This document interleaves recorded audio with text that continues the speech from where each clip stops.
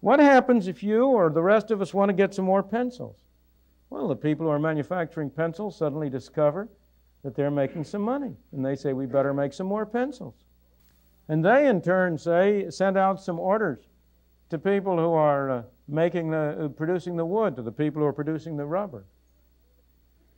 The effect of this is to raise the prices a little all the way down the line for the particular items in demand.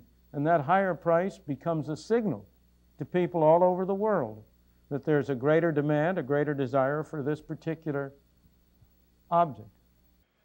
They don't have to know why there are more pencils or whether it's because there's a baby boom and more children are going to school and writing.